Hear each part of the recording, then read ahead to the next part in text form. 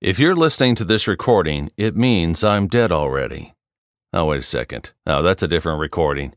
Here's what's coming up on The Nice Guys today. That's how I ended up in accounting. It was also because that kind of prolonged my grow-up decision. What job can I get with the lowest GPA and still get a good job? So that'll be important. And then also, if I could do accounting, I can still do finance. I can still do management. I can still do IT. I can still do marketing. So, okay, I don't have to actually grow up.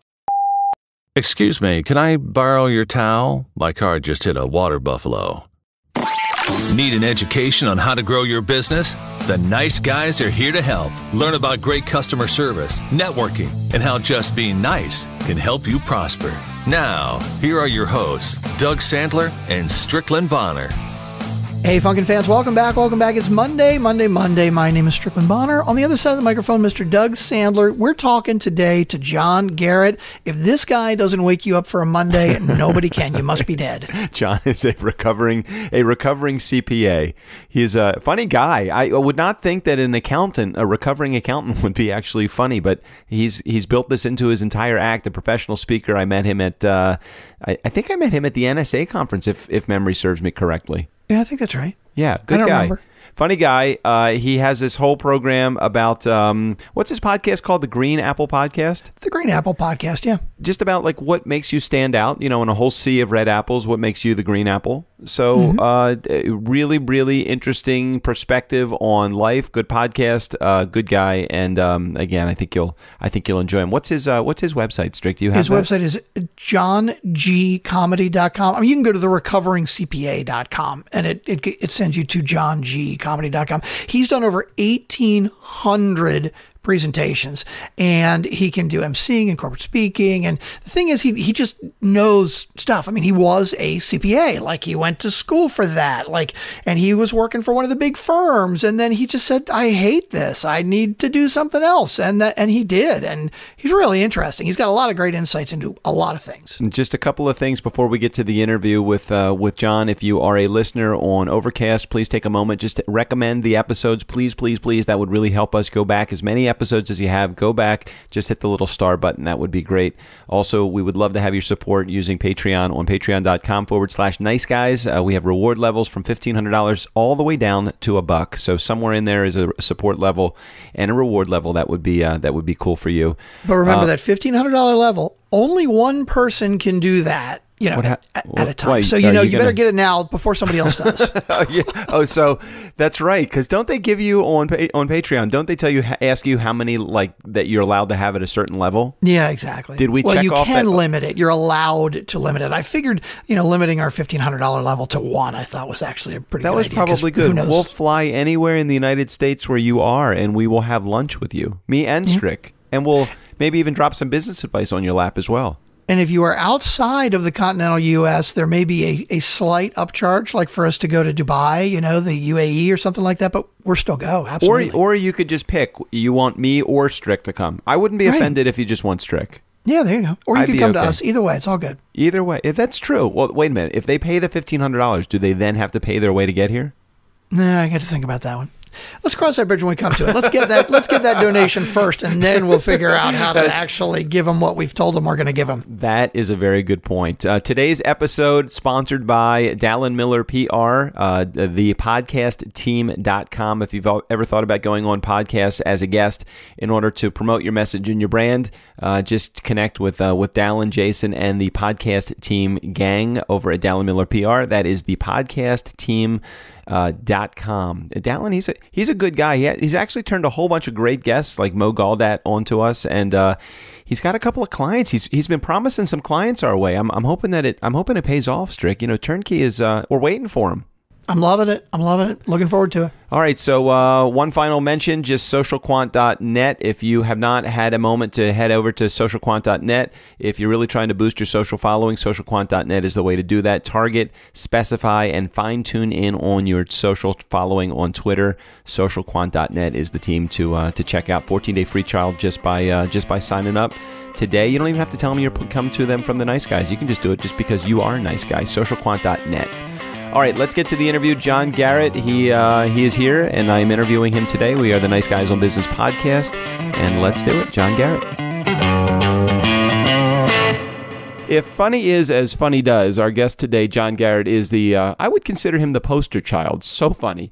I met up with this recovering CPA at the National Speakers Association down in Orlando, Florida, just a short time ago, talking literally about the business of funny, and here to share a bit of his journey and the banana peels stepped on along the way. See how I did that, John? That was good. Very good. Very good.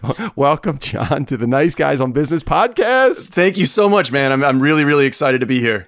I'm happy that you're here. Also, I sat in on a funny session, and you probably were familiar with the session. Also, there was 5 guys that came up. I think you might have even been one of them, right? Was that right? Actually, I wasn't, but I don't want to ruin the interview. No, I was the main one.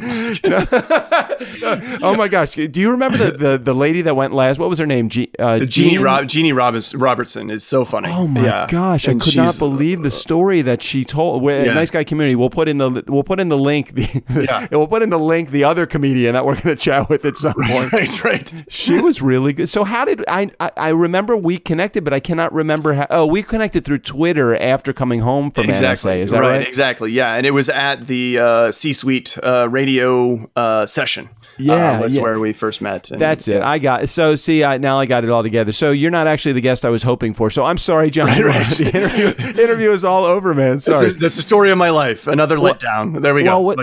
What's so great, and you exemplify this because I've watched a lot of the stuff that you've done online, and I've listened to your podcast, and I've kind of been following you since we set up this interview, is that the National Speakers Association actually had a session on bringing funny to your speech. And while we think that people just have to naturally be funny, that's not actually the case. So when I connected with you on Twitter, and now I'm getting all of my facts straight, when I connected with you on Twitter, I'm like, hey, I know that you have that funny gene in you, but help share with the community what it is that you do, and then how funny has really affected business today. Yeah, absolutely. So, the normal career route for a comedian or an accountant is neither of this. So, I graduated from the University of Notre Dame and then went to work for PricewaterhouseCoopers, one of the big 4 firms. And I was going to just take the world on, accounting, consulting, doing a lot of merger acquisition stuff.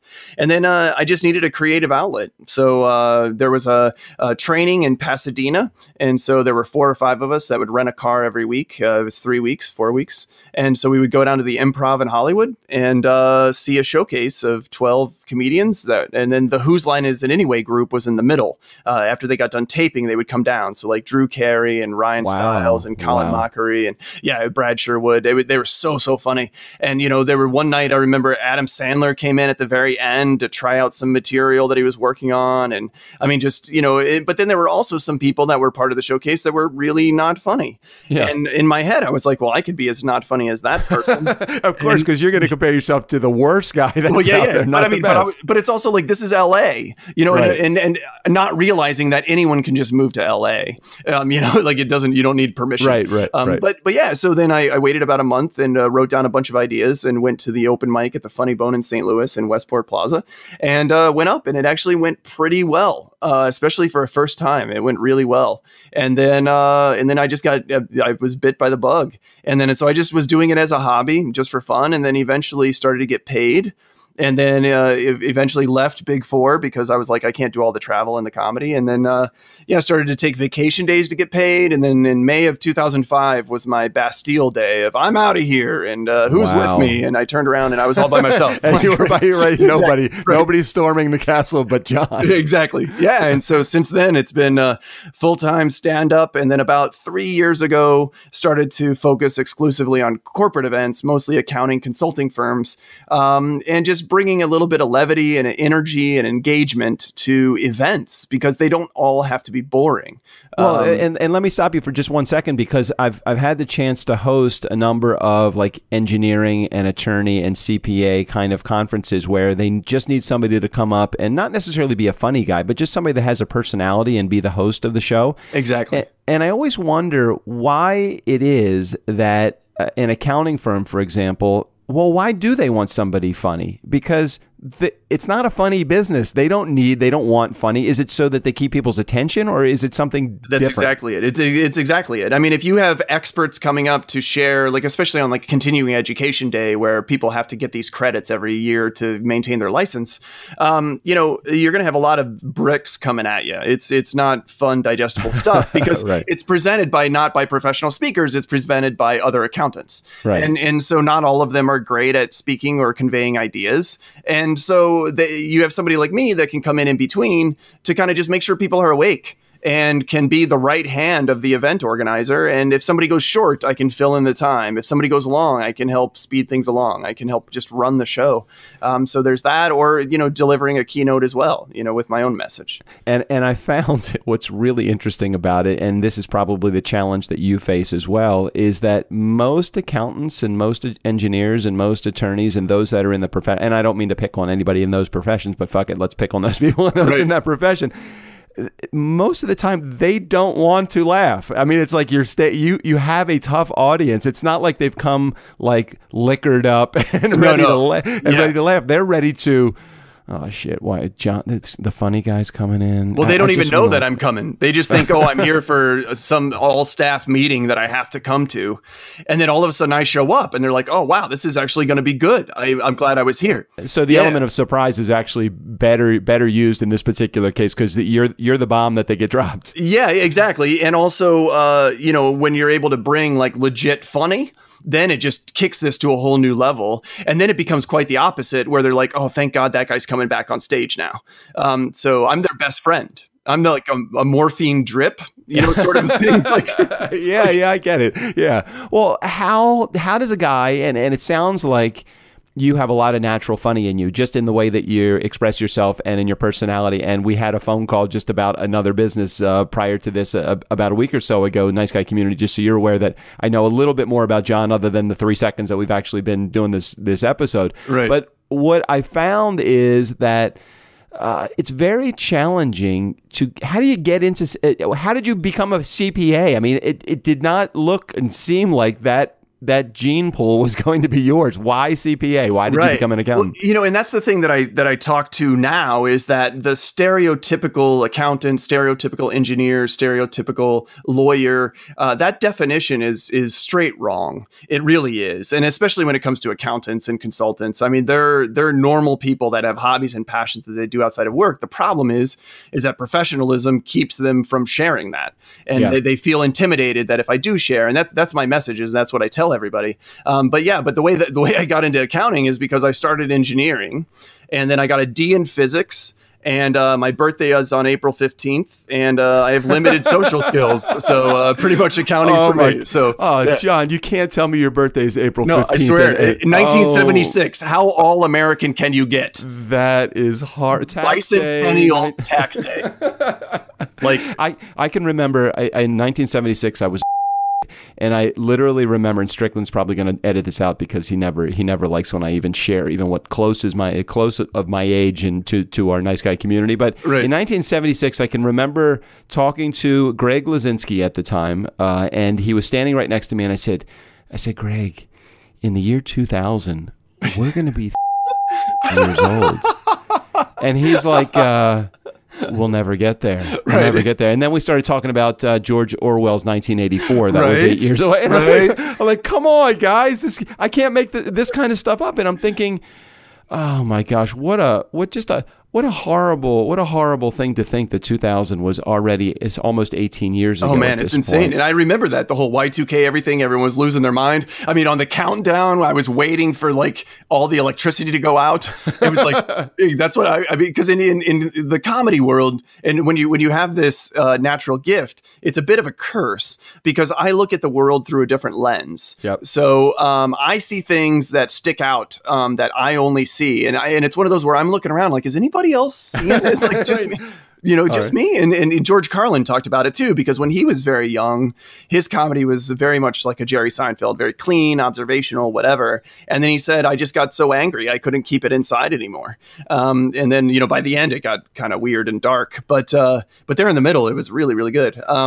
And so, yeah, so, so that's how I ended up in accounting. It was also because that kind of prolonged my grow up decision because, well, what job can I get with the lowest GPA and still get a good job? So that'll be important. And then also, if I could do accounting, I can still do finance. I can still do management. I can still do IT. I can still do marketing. So, okay, I don't have to actually grow up. You're like every Jewish mother's best dream, because they're thinking, oh my gosh, my son, he's going to aspire to only be an accountant. I mean, right. I mean, if my mom, I've been a DJ for the last 30 years of my life, and in the last few years being a podcaster, and I went from the frying pan into the fire. My mom's like, are you fucking ever going to get a real job? I'm like, no, if I can figure out how to get through life through all of these years without having a real job. You are winning. You are so winning, Doug. Well, I feel like I'm winning, but my mom, I know my mom would so much more have preferred me to be all of her friends' kids. They're all doctors. They're all attorneys. They're all engineers, architects, CPAs. I mean, yeah, you're on the bottom rung of the food chain being a professional as a CPA, but John, that's not, it's not a bad, you're one step above everything else, but one step below, like, hey, what happened? Why didn't you couldn't be a doctor? Yeah, exactly. Yeah, but are those people on Overcast and iTunes? No, I don't think so. So what's very up now? True. Like, what's up now? Like, very true. Hey, one of the responses you gave, and I love this, and you just made a brief mention of it just a moment ago. One of the responses you gave on the Q&A that I send out is to never let professionalism suffocate your personality. Yeah. How can we make this like real world for those that want to express themselves, but fear the results of being a funny guy, let's say, in a serious business? I mean, take financial planning, for instance. Sure. How can you be a funny guy or share your personality without it losing you business? Yeah, well, I mean, actually, it'll enhance your business. It's scary to think of because no one's teaching you that all through school. It's all technical skills. All your continuing education is all technical skills. But when you're running a business, what makes them pick you as a financial planner or an accountant doing taxes or whatever service you provide over somebody else? I mean, especially when it comes to taxes and financial plan. I mean, like, you can do that on your own. So what is it? What does it makes them pick you over somebody else? And it's your personality. It's who you are. It's your hobbies, your passions. So it's maybe just sharing some of that or asking the other person. And really what it boils down to is just showing a genuine interest in the other person and what they, not only what their hobby passions are, but why. And then all of a sudden, if you have the same hobby or passion, like if you both love cycling, then you're best friends right now on accident. And so then that client will want to choose you because, hey, we have something in common. And I actually like talking to that person because they're a real human and they're approachable. And the problem is that people are scared because they're like, oh, it makes me a little bit vulnerable. But that's what makes you approachable. And that's what makes people want to be around you.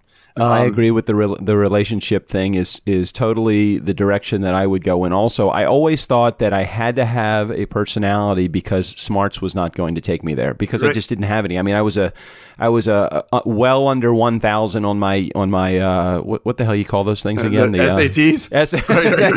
Thank you. I don't even know the acronym board anymore. I think everyone believes that you did get well under 1,000. The fact that you didn't know that it was good. Yeah. I do remember going in there with my friend Richard Shapiro, and actually the test, I think that they broke it down into, I forget how many sections. It might have been 2 sections at the time. It might be more now. Yeah. But they give you like 3 hours a section. I can remember literally going in there and having 20 and being finished in 20 minutes on each of the 2 sections.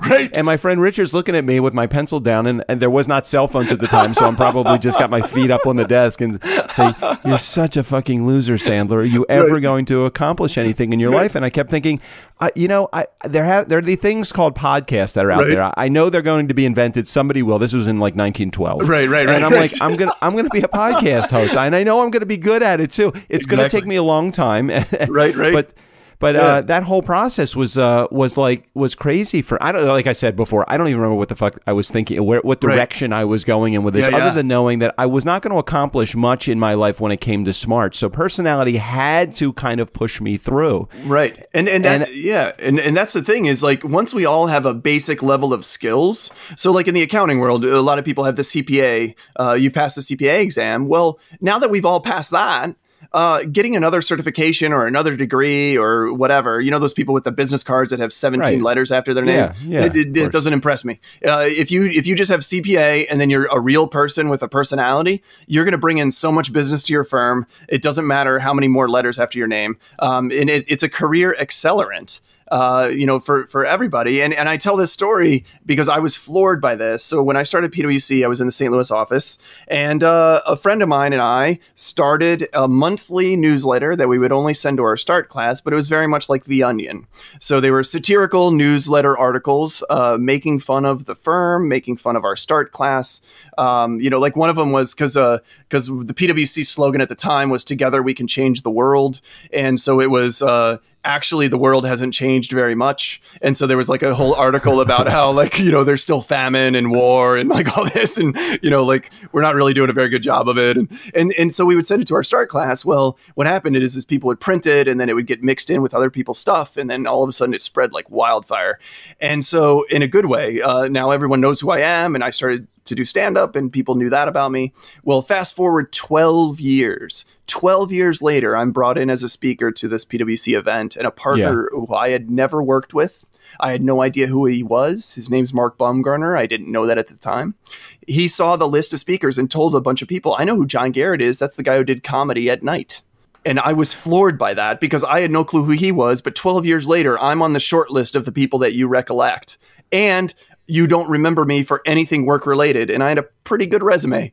So generally, they take the guys that are funny, and they take them out of what they're doing when you're a professional, and they put you in either the business development or the marketing department within an organization. Right. Yeah. And I somehow jumped through all the hoops and just out the door. But then I started doing some studying up on it, and it's really fascinating because there's like brain science behind this for why people should just show a little bit of their personality, show a picture on their desk or on their desktop, laptop, or whatever. And it's there's norepinephrine, which is like when you meet someone that's interesting. Or I think I read a book that she wrote, Nora Ephron. Is that what you said? Right. Yeah, I heard that. Yeah. Because I mean, it's just basically that interesting people you're interested in them. And so norepinephrine kicks in your brain, and then right after that is oxytocin, which is what creates bonding and trust and engagement and all that good stuff. And it's amazing how that works. But no one teaches you that, and no one encourages that, and there's very few role models out there above you to show that. And so sometimes you got to just create it amongst yourselves in a little circle. I love the fact that you brought a lot of this to your podcast too. I've had a chance to listen to some of your episodes. Talk about the format of your show and how you kind of figured it out, because you have these longer format shows followed by these shorter format shows. So talk about it a little bit. And what's the show called? Yeah, thanks so much. It's the Green Apple Podcast, and it's basically don't be the stereotype. When I say think of an apple, everyone thinks of a red apple. So I'm not asking you to be a kiwi or a grapefruit. Just be a green apple, nothing weird. And so the show is great. Every week on Wednesdays, I interview a professional who's known for a hobby or a passion, and we brag that up a little bit. Everything from doing stained glass to owning a custom menswear design studio to, these are all people that are full-time accountants, consultants, lawyers, engineers, a guy that played minor league baseball for 2 years. And so we talk about that, but then the next level is how's that impacted your career? Relationships with coworkers, relationships with clients, a skill set that you have that other people really don't. If you're in theater, let's say, stuff like that. And then, so it's been really, really fun and really cool just to see the human side of professionalism. There's a whole side of us that never gets a light shine on it. So it's really neat. And then on Mondays, I do with Rachel Fish. She's with Sage Canada. And so it's really fun we find articles about corporate culture and employee engagement and things like that. And we just kind of talk through those for about 5 to 7 minutes and have some good laughs. You totally screwed it up for me because the Kiwi Growers Association is actually a part of my audience. But, we lost them now that you said that you don't fucking be a Kiwi grower. I mean, what the No, don't be a Kiwi. Like I'm saying, even worse, John. We don't have control of who we are. Right. Well, I guess I should have looked at it. Well, you still got the grapefruit people on your back. So great. Yeah. Well, the grapefruit people, I have been courting them for a little while. But the Kiwi folks are gone now. So. You're welcome. You're welcome, everybody. New Zealand has been one of those areas that I've worked very hard to kind of formulate, and you've just blown the entire. I don't blame you, man. I would work very hard to get to New Zealand myself. I want to head over to your Twitter account for a second. I'm quoting you directly from your feed. If you could take your life back 5 years from today, what advice would you give provide your younger self? So I want to do the same thing with you. I mean, I know that's one of those more of those canned questions that a podcaster would ask, but I like to see some of the results that you got on your because as a funny person, when you ask those questions, you get smart ass answers. Yeah, I do. A lot of the time. So just today, I think it was somebody said I would go back and bet on the Cubs. And I'm a huge St. Louis Cardinals fan. And I replied, even if I knew they were going to win, I still wouldn't bet on the Cubs. Right. It gives you fodder for material later on. That's good. Because, I mean, we all know the Cubs. They would screw it up anyway. Even if they were supposed to win, we know they were supposed to win. I would put the money down and then they would screw it up. So, that's how it goes. But no, I mean, if I were to go back 5 years, I would tell myself to just follow that story more, follow my own advice, be more bold. Because falling in line and being the stereotype and just waiting in line is not going to get you anywhere. Yeah. Don't take shortcuts and cheat the system, but do it your own way and just don't be afraid to be yourself. Because what'll happen is, it's that phrase, if you don't turn anybody off, you're never going to turn anybody on. Yeah. And if you're right down the middle and you're vanilla and you're boring, then nobody cares. I mean, there's a million of those people. So just be you and be yourself and, be appropriate, clearly. I'm not talking about bringing drama to the office or, things along those lines. But who you are and what you're really passionate about is so important because that's who you really, really are and what brings you pure joy. And if you're able to bring some of that to the office, now work becomes fun. And your clients are doing things that you also love doing, work becomes fun. And so as a guy that's really done a lot of stuff that many people would say, holy shit, that would scare the crap out of me to do that. I could not speak in front of an audience. I couldn't. I can't be funny. So I comedy. There's no way. Right. So as somebody that has that as that's on your okay list, because obviously you're okay as a professional speaker and a comedian. What's something that scares the shit out of you? Snakes. Well, yeah, but I understand that's real world, but when you live in fucking Brooklyn, man, when's the last snake that you ran into? I haven't. Maybe that's why I'm so scared of them, because I don't see them. And then when I do, I'm like, whoa. Okay, let me make it easier for you. What is something that scares the shit out of you when it comes to comedy? Is it lack of laughs? Is it a heckler? Is it flop sweat? Is there something like that scares you, or that doesn't even bother you? Yeah, well, I mean, I've done over 1,900 shows, so I've opened for the band Train in front of over 3,000 people. Louis Anderson over 1,000 people many times. Doing those shows, actually, the bigger the audience, the better. I guess what scares me when it comes to comedy, especially here in New York City, is when you're doing a show and there's only 15 people in the audience and they're all from Sweden. And I don't. How often does that happen? It's happened, and I don't have any fjord jokes, so I don't really know what to talk about. I just bring up IKEA and meatballs, and that's about it. And that's brutal because they don't know. And now, John, you can't even go to fucking New Zealand now because you've eliminated the Kiwi people. Right. No, they're all So it's something like that where it's an audience that I can't relate to. But for the most part, I've done so many that I can get through it just fine, and the shows are good. So aside from snakes, is there really nothing that you're fearful of? Well, I guess when I was younger, it was definitely talking to girls. I mean, that's for sure. They got cooties and all kinds of stuff. But I think they still have cooties. You're like the cooties now. You just get over it. Right. Yeah. I mean, maybe a little bit of heights, a little bit of scared of heights. It's so funny where you're right. You definitely have a different way of thinking because you are physically thinking about things that scare you. And I guess what I'm trying to get from you, and it's okay that you're not going there because maybe the reality is maybe there's nothing. Are you afraid of failure? Are you afraid of? I mean, like, you know, from a business perspective, is there, if you put your business hat on, dude, My bad. get out of your 8-year-old self for a second. My bad. I know as a comedian, aren't you constantly going to your 6-year-old self? I thought this was a slumber party, Doug. I didn't know what was going on. Like, I'm wearing my pajamas, aren't you? Totally. Absolutely. Like, yeah. Okay. So as a business owner, what am I scared of? I'm scared of not answering questions properly on a podcast. That's what I'm really, really scared of. Oh, you totally fucked that up many times. You're doing great, man. You're doing great. No. I would say as a business owner, what I'm scared of, it's just as an accountant, that super risk averse nature. So I want to make sure that something is really, really, really good before I start shouting it from the rooftops.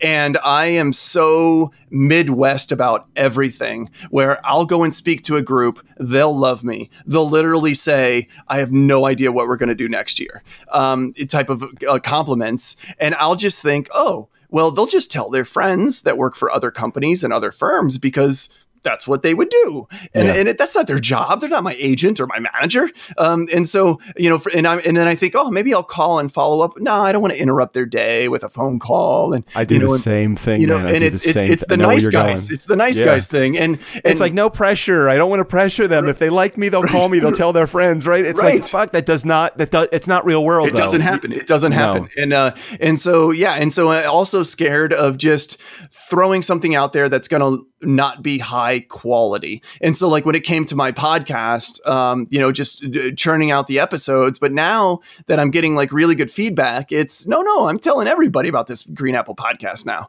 because, you know, it's really good and people really like it. So that's the biggest fear. Totally get it. And I love the fact that there is there is that same, I never realized until you just said it. I never realized that I'm just that way too. I'm like, I just did a speech yesterday. I was working for, I'm going to drop a name here. I was working for Marriott, and that's a big company to do some work with. So totally, I get done with it, and she's like, that was really great. We need a follow-up to this. And I'm thinking, as I'm getting home, I'm like, they liked it, and I think I did a really good job. And she even said she'll share it with some of her brand ambassadors at some of the other organizations that they work a lot with. And then I keep thinking, but she'll do it on her time. I don't want to bother. That's exactly what I said. No, exactly. Like she gave me the golden ticket. She's like, we need a follow-up program. And like, I'm thinking, she doesn't really mean that. She's just being nice. That's more work for me, and that's probably just means more money. Right. I don't want either one of those. Like, all of a sudden I'm going to have an office job, and then my mom's going to be excited, and none of that. Yeah, none of that. That means more work, more motivation. I figure everything is business development. Do I actually have to actually deliver? Right. Yeah, actually, that's really funny because I get 50% deposits on all my speaking engagements. And so for the month of January, I actually had no travel. I was home the whole month, but I had booked a lot of things. And I joked with my wife that I said, I think I'm just going to start selling deposits because like, this is great. Like, I'm just getting checks and I'm not even doing anything.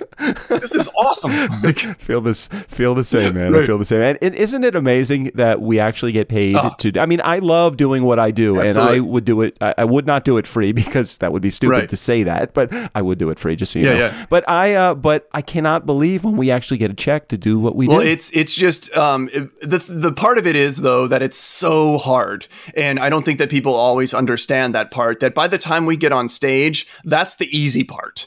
Being in front of people are like, oh, you must be so scared to speak in front of. Do you have any idea what I crawled through to get to this stage?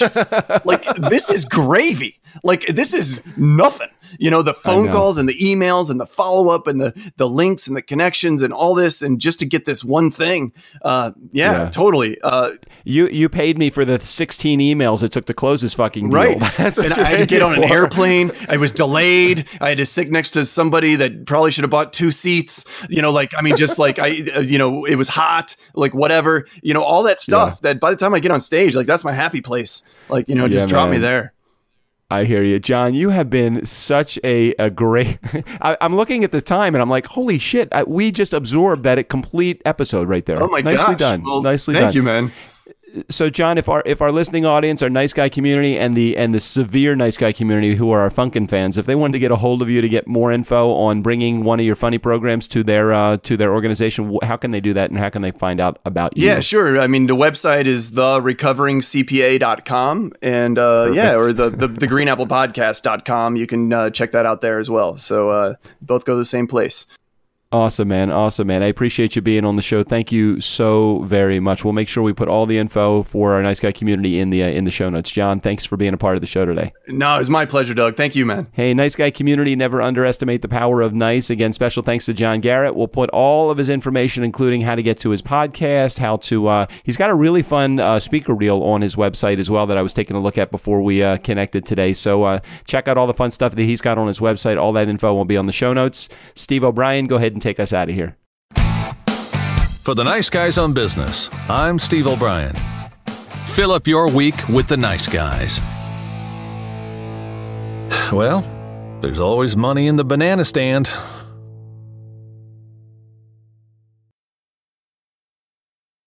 All right. Thanks for getting through all the technical stuff. I'm afraid our time is up, though. Right. Have a good week, everybody. RecoveringCPA.com. Check it out. All right. There we go. That's good. Well, you got the plug-in, so that's the important side. No. It's all good.